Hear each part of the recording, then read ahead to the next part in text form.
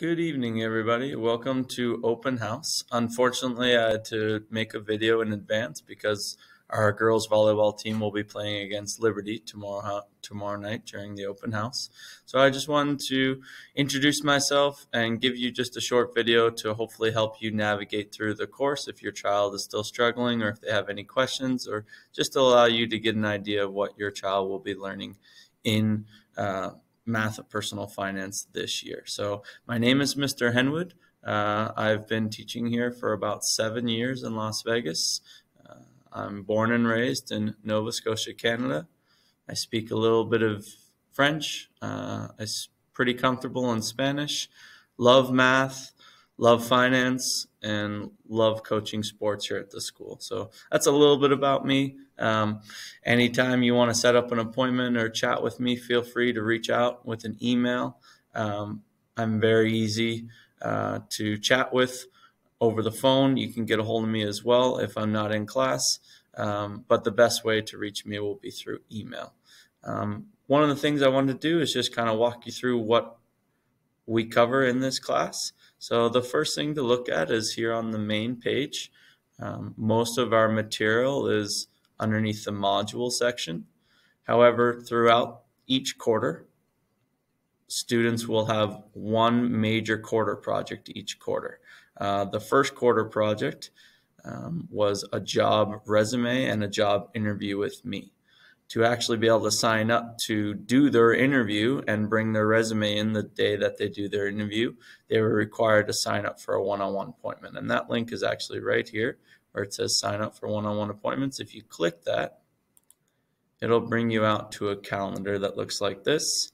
This calendar is my Google Calendar, and students are allowed to click on a time that they want to sign up. So if they want to meet sometime, let's say next Wednesday, the 22nd, depending on what period they're, they'll just click on an empty box and it'll fill in their name for them.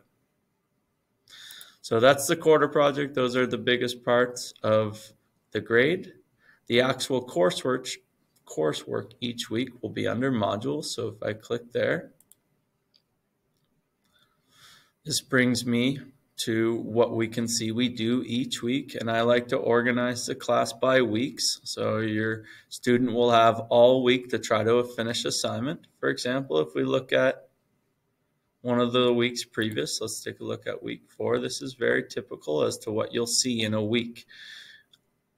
Students normally have some math to practice on IXL and website that we use in class. I provide them with some video resources on a topic of the week and some reading material on the topic of the week.